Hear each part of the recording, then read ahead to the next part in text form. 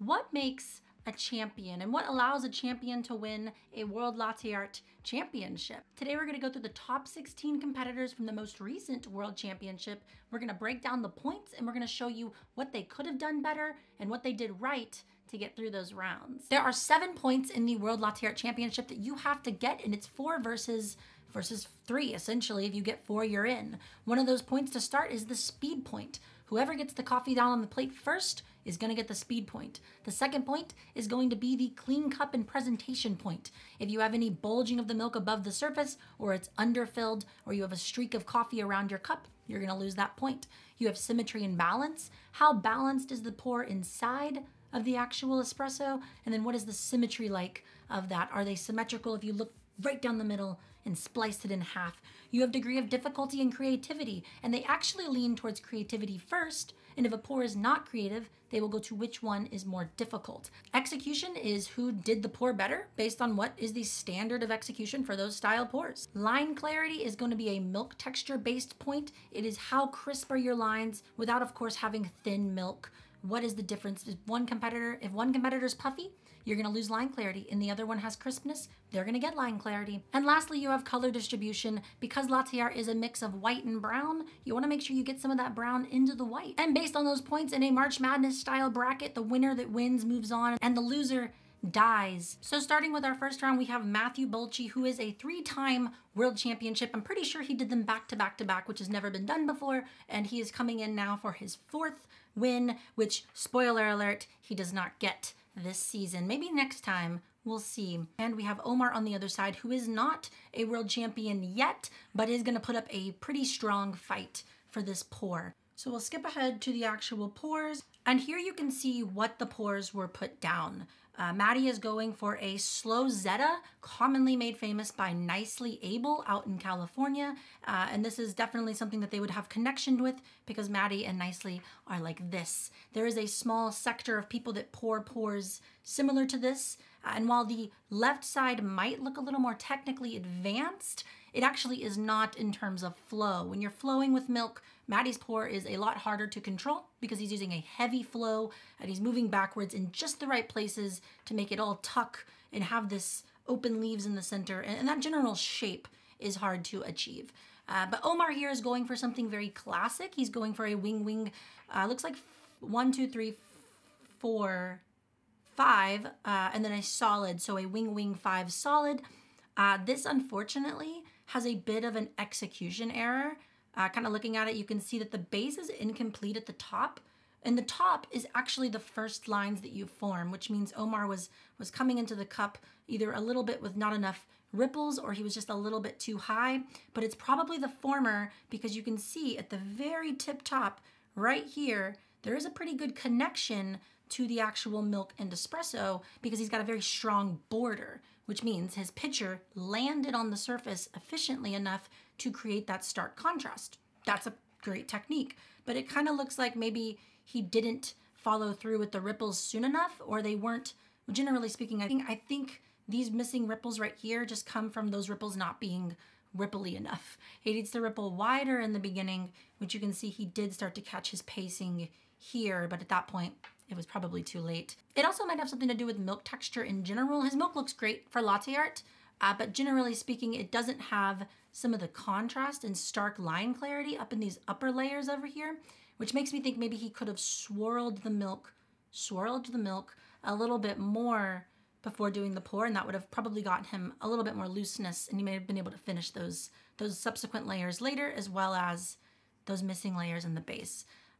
Missed opportunity, but that's okay because, you know, MATTY over here does have some smushed lines as well and a little bit of asymmetry in that top heart because, of course, with the natural flow of this, when you tuck that heart back in, one side's always going to be higher, but the judges might judge you against that, even though that is technically how this pour works. To make it not higher on this side and have this side be equal, you would have to tuck in at an angle, which means you'd have to really exaggerate this pour at the beginning and then cut through at a different angle. So you're kind of doing this side to side with the intention of going through at a different angle because you know that that tucking in is gonna wrap on one side a little bit higher.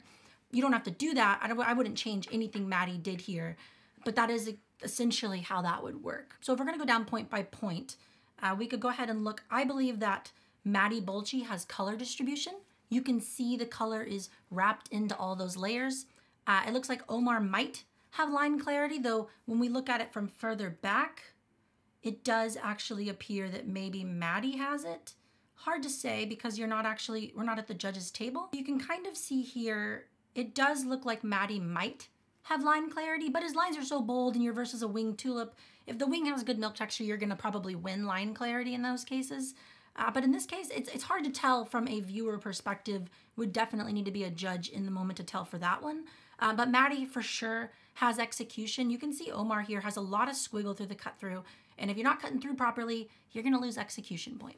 OMAR also has some symmetry issues. And while Matty's has a few symmetry issues as well, notably here and here and here, the judges are gonna count the amount of symmetry issues you have. So OMAR has, symmetry issues for each one of these top hearts, as well as the base, as well as the cut through, and as well as that middle layer right there. So the judges are going to count each layer you miss. So the more layers you have, the more opportunity of messing up you have. In this, I would argue that Matty has degree of difficulty based on how this pour works.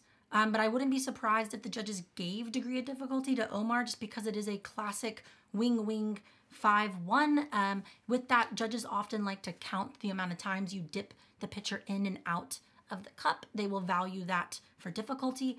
But personally, what Matty poured, to me, is more difficult to do with my hands. Hard to say what the judges said here, but so far I have many of the points going for Matty.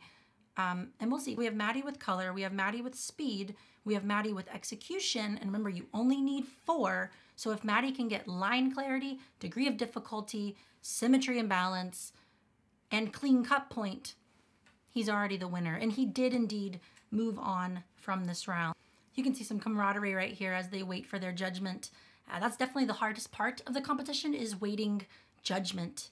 It's kind of like when we go to the gates of heaven, we have to await our trial, and assumingly God won't come at you for the latte art you poured in competition. All right, next up we have Sean Binsby and we have Brian. I love both of these people. We're gonna skip right ahead to the pours. This is pretty intense. Both of these pours have a lot of errors, not to take away from what they did. It is actually really hard. Hey, there I am, right there in the corner. It's really hard to pour a swan in competition. There's a lot of elements going on, but that being said, we're talking about a competition of the best in the world. Sean Binsby is a past world champion. Brian is not yet, but we will see in the coming years because Brian did indeed put down pretty monster pour here. If we're going by the points, essentially we have symmetry we'll start with. Brian for sure has symmetry, though one could argue that Brian would lose some of the symmetry because of the gradient of color right down the middle between the espresso and the side. This side is much more open. You can see the color between the lines, and this side's all muddled and washed out, unfortunately. So that could count against symmetry for the entire pour, but unfortunately Sean has what looks kind of like almost a hexagonal shaped base. That milk looked a lot thinner than I think she was intending, and you can see that here because the crema really didn't hold up from that integration, and everything just kind of warped and wobbled. There was not enough foam to stick things in the cup, unfortunately. But Sean does go for a wing with a 3 stack, then a cut through, then the swan on top, which is an advanced pour. Arguably, I might even give Sean difficulty here. That is 1 point. I'm not familiar with who took speed in this because her milk is so thin. You know, Sean actually could get color distribution and line clarity. She would just need speed and a clean cup, but her cup looks pretty overfilled and the execution overall is lacking. So Brian has probably the clean cup point. I'm not familiar if Brian got speed or not. You can see both of these pours. Brian's pour looks really beautiful right off the front, but it did begin to sit a little while before we see it at the judges table. But Sean took speed, but it does look like she negates the speed point for the clean cup point. There is an issue when you overfill or underfill, that point's gonna count against. And even if you get speed, but you had a dirty cup, it negates it because you now have basically 5 points and now the opponent only really needs 3. I had to do math for a second. Let's see if Brian really took that.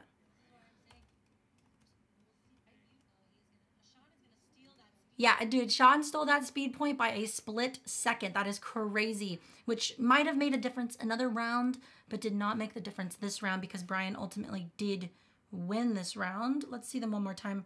I would give line clarity to Sean. I would give degree of difficulty to Brian. Actually thinking back on this, I would give execution to Brian. I would give symmetry to Brian.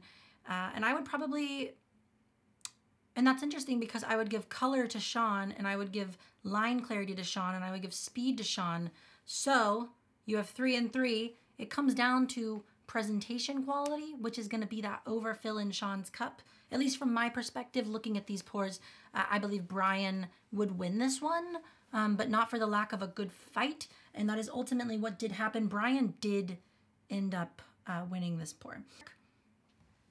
Okay, so next up we have ITSUKI and PROPH, the Prophecy. These are two great people, really, really, really strong competitors. PROPH is a 2-time champion. And ITSUKI's doing something that I think is really interesting here in using teacups. If you're gonna use teacups in the Latte Art Championship, you have to consider that if you dribble a little bit on the side, you're gonna have to wipe that. And there's a divot, so it's harder for you to get in there to actually wipe it should you be running time on the clock and you gotta get out of there. You know what I mean? Let's actually watch these two pours and see what happened. We don't really get to see much of ITSUKI's pour, but he is doing a Rosetta style pour. It looks like he might have a little bit of a missing section in the middle bottom of it. And then we have PROPH doing a classic tulip, though in this case, it does not look like the milk is flowing away from PROPH. I'm not sure if he had a steaming technicality or if there was an introduction issue and he had trouble getting that base to kind of slide around. It also could have been an espresso thing, but if I remember correctly, that is the pour that PROPH takes, but he does go back for a second. Let's see. And we can see ITSUKI's pour right there is a beautiful Rosetta. It has really nice texture. It has really great color.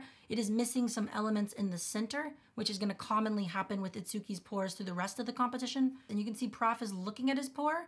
He's debating the choice. Should he put it down? He's already steaming. He might as well pour a second. But we're going to see. Let's go ahead and skip ahead. This is tough. It's tough to be in this space, to have these nerves. I never go for a second pour. That's not true. I have, and you can see right here, it is a little bit thicker than I think he was intending. But personally, I would probably take that pour over the first one, even though the first one looks a little bit more line clarity, and it looks like it might be a little more technically involved. The second pour, to me, had better execution than the first pour that PROPH put down here, at least in my opinion. But let's see those pours on the stage really quick. Let's see those pours on the stage. So you can see right here, PROPH does not get line clarity. There's actually no clarity between the lines whatsoever, unfortunately. ITSUKI does take that point. ITSUKI's also going to take color distribution. You can see that because that milk was flowing forward. If you want more color in your design, you got to have the milk flowing away from your pitcher. If it stays scrunched up, you're going to get something more like what PROPH has over here to the right, which is a beautiful pour, but you don't get the line clarity, you don't get the separation. PROPH's, though, is more balanced. Unfortunately, you can see there are a lot of little ripples right here that didn't fully encapsulate at the top. Had those fully come to the top and encapsulated, I would assume that PROPH would have gotten the execution point. And even though ITSUKI has missing sections here, and overall, it's a very intense pour. It looks like he was pouring kind of chaotically. There's a chance they might give him execution, though in this case, I think they did give PROPH execution here. So ITSUKI has speed, ITSUKI has color, ITSUKI has line clarity.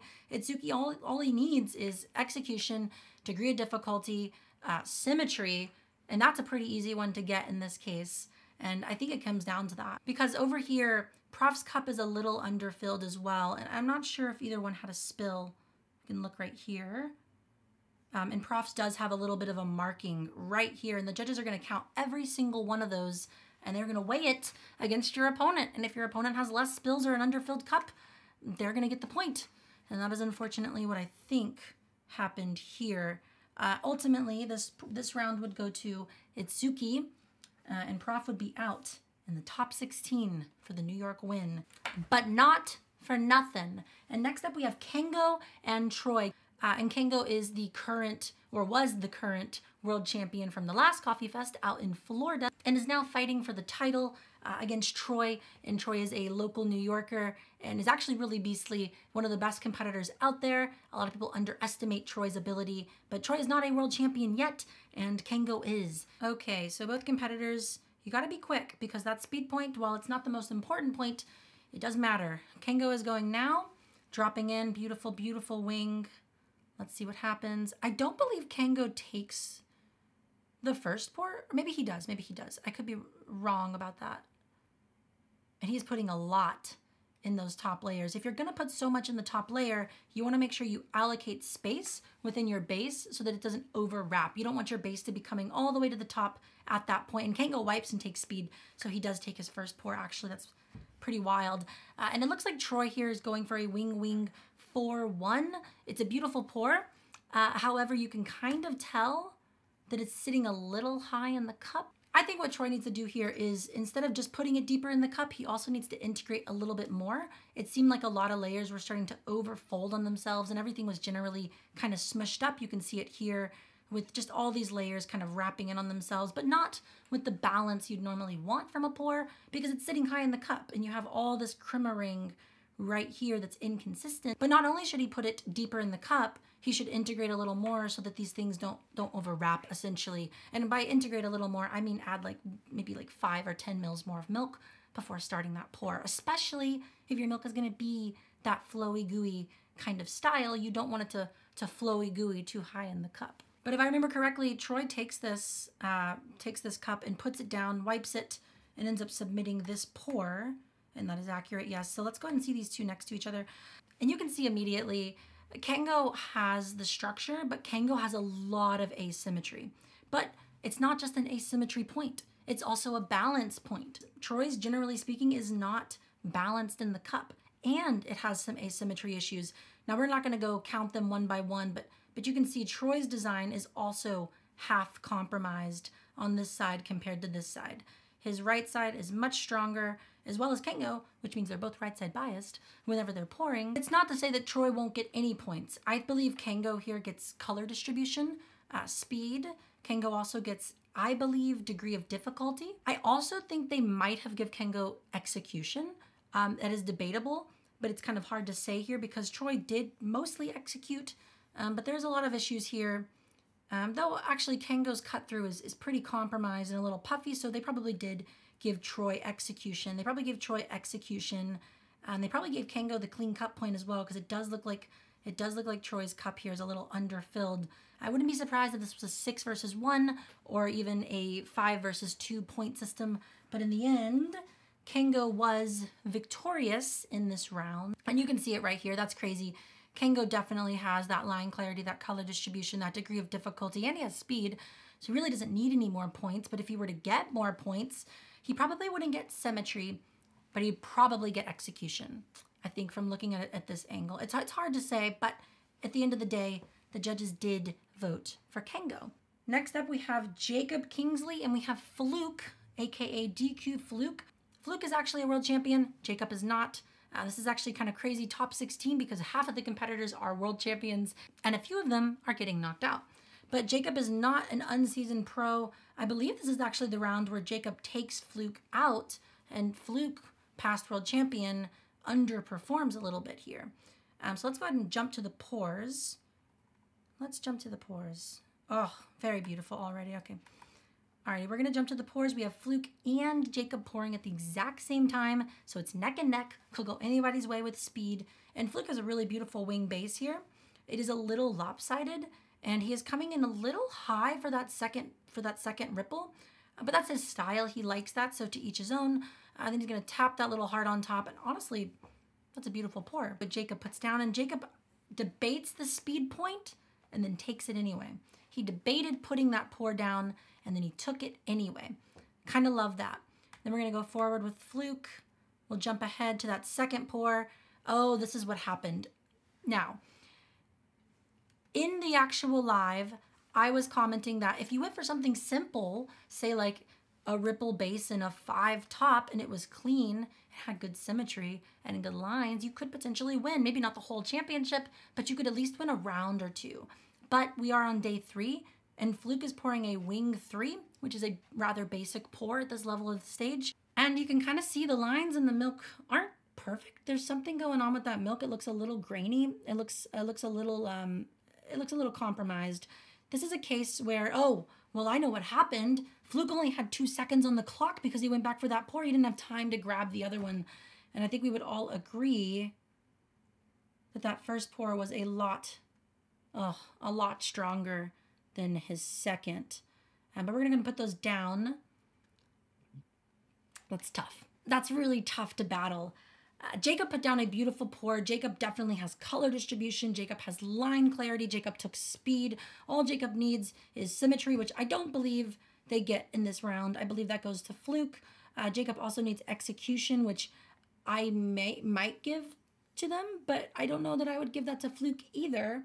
So it's a little tough. I mean, Jacob's cut through is only a little bit wobbly, whereas Fluke is pretty substantial and is also missing a lot of elements in his pour.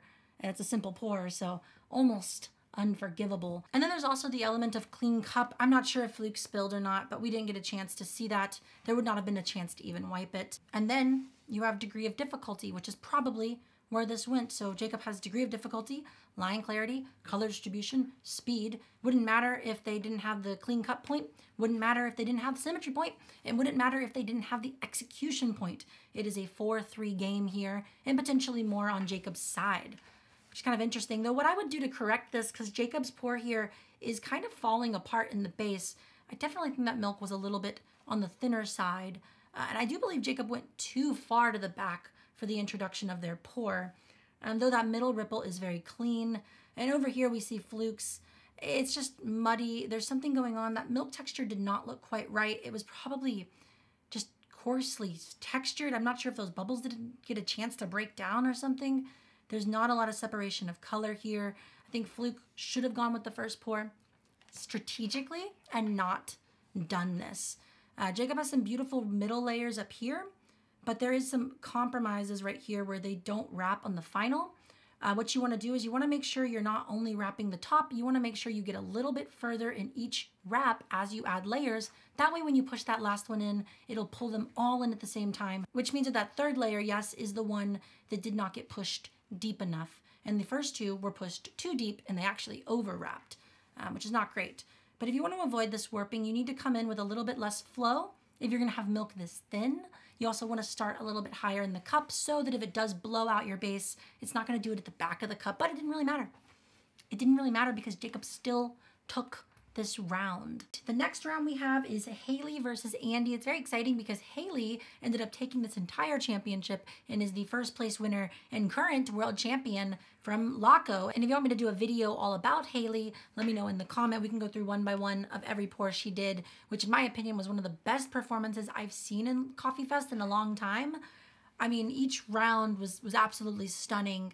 Would love to do a deep dive on that if you guys are interested. And then we have Andy, who is also an incredible competitor. He's not a world champion, but he's an incredible competitor with a lot of skill.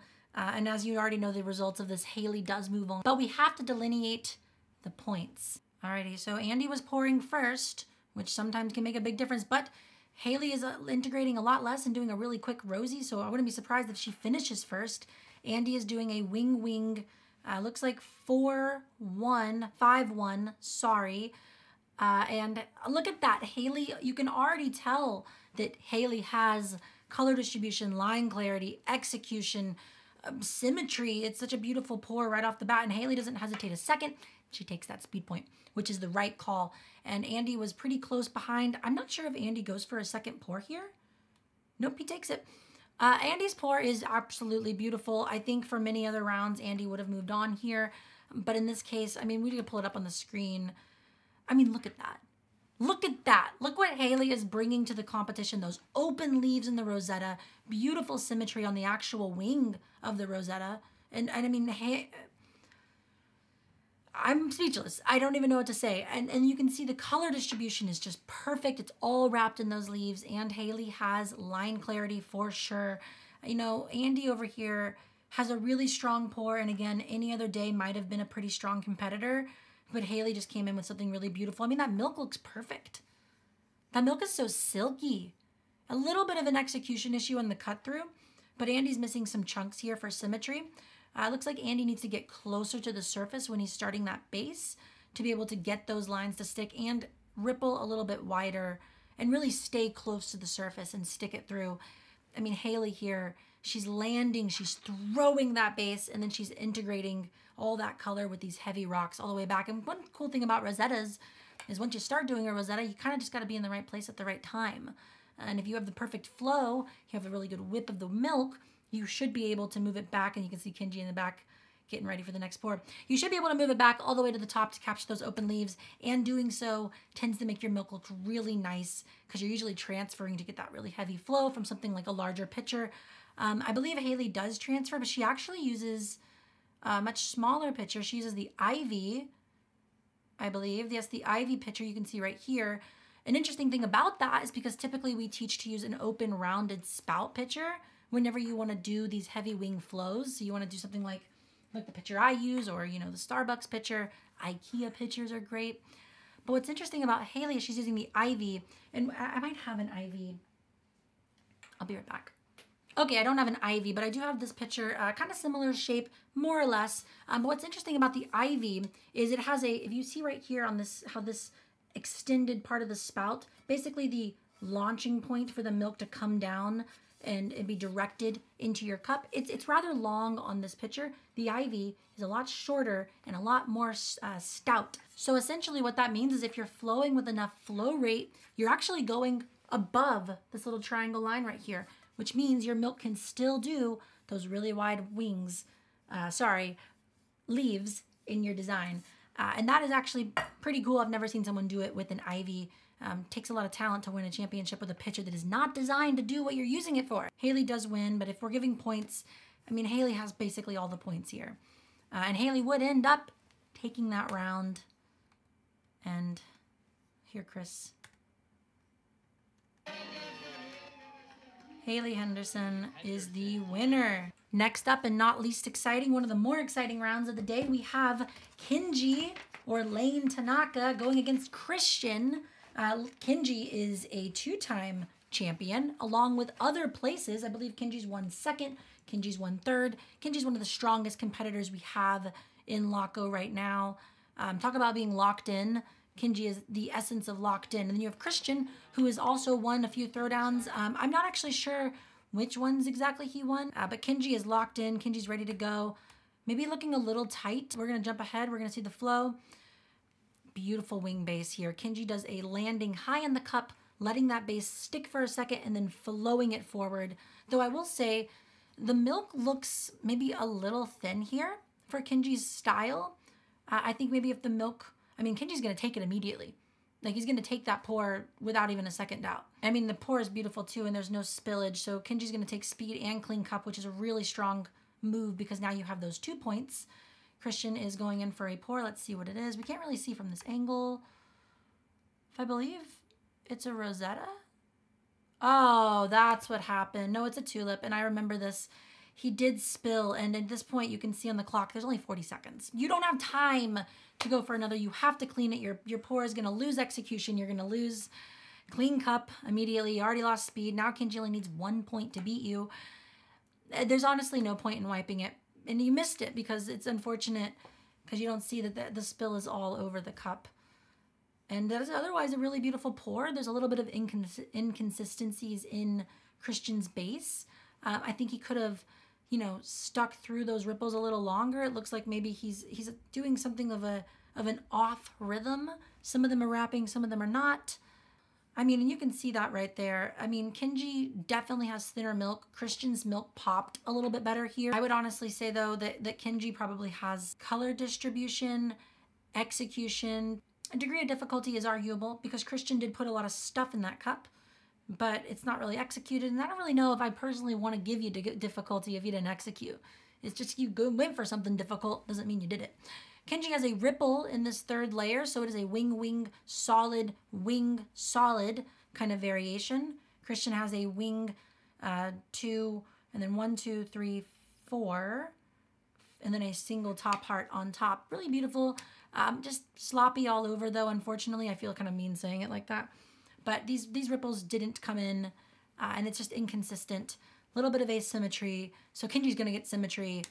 At the end of the day, Kenji took so many points on this based on some of the shortcomings that Christian had, not necessarily based on these pours as they are. That spill really messed things up. And it took you 2 points and you lost speed.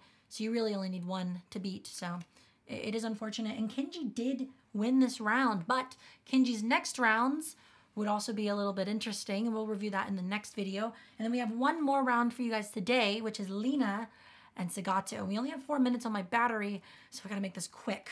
LENA is a good friend. SUGATO is an old friend, longtime competitor. I believe this round eventually did go to SUGATO, but let's look at the pours. LENA coming in with a really, okay, so we're gonna pause it right there.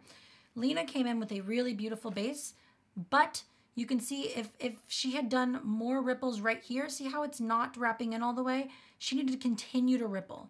She stops early, leaving this pocket here empty, which she's gonna try to fill with a layer, but she's starting too high, so that pocket's gonna stay. If you start somewhere here, you might be able to manipulate it to make that pocket disappear, but really what you need to do is you need to continue forward with your ripples so that these two don't just go in, but they all go in, and then you have a solid base. And so here, you can see there's that missing layer, which is unfortunate. And then here, we're already doing the stacked hearts a little too soon. There's a lot of space left in the cup. You could do like 20 stacked hearts with that much space if you're pro. And the issue with that is it makes them really chunky and really big as opposed to all these thinner lines. And you get a shape kind of like that. Little top heavy, but it's not a bad pour. LENA should be proud of it, though I know for a fact SUGATO is gonna pour a monster pour because it's SUGATO. He's just incredible. Let's go ahead and see what he did. And LENA went back for a second pour. A little better in the ripples, but she didn't take it, and it was a little thinner, which is the right call. Steal the speed, but here's the deal. If you're gonna steal the speed, clean the cup. What are you doing? You have time. And look at the SUGATO right over here. We're just gonna look over to the left a little bit. Is pouring a perfect base, and it's the second pour, which is crazy. And SUGATO is actually doing something different than what we've seen him do in most competitions, which is usually a wing 1-1-4-1. SUGATO is doing a wing, I think 4-1. Yeah, a little different variation. Definitely more of a classic Coffee Fest. And honestly, based on this and looking at the points, SUGATO doesn't even need to wipe that cup and could still lose the speed and the wipe cup point. But he's going to take that wipe cup point, which negates the speed for LENA. And that's really beautiful. I assume it's going to get color distribution. I assume it's going to get line clarity. I assume it's going to get difficulty, execution, and symmetry, unfortunately. And yeah, we're looking at right here. I mean, the line clarity is immaculate on SUGATO's. The execution is just flawless almost. SUGATO could touch down with the picture a little more on that beginning part of the ripple. You can see there's a little bit of beige in the base, unfortunately. And you can see these little hooks up here. Like they almost all go in except for these last two. He could have been working on that a little more and got some more color in this second wing, maybe some better separation in these little layers right here. But LENA has not enough sticking to the base at the bottom, and you can just see it. And then that second layer was not ripply enough to get the color integrated. But the top part's really great. Maybe if not a little too soon with the underfilled cup, which still you already spilled, so that clean cup point's already gone. But I think SUGATO has almost all the points here. It's a crazy round. But SUGATO ultimately did move on. Let's see if we can get these from a different angle really quick. I mean, yeah, you can really see the difference there. Which one grabs your attention? And that is it for today. We are going to go over the top 8 and the finals in the next video. Let me know what you guys thought about this. If you enjoy this kind of overview, if you enjoy dissecting these pours a little bit more. For the top 8, we're going to get a little bit more nitpicky, and you're going to see what it is that champions pick apart whenever they're actually making latte art.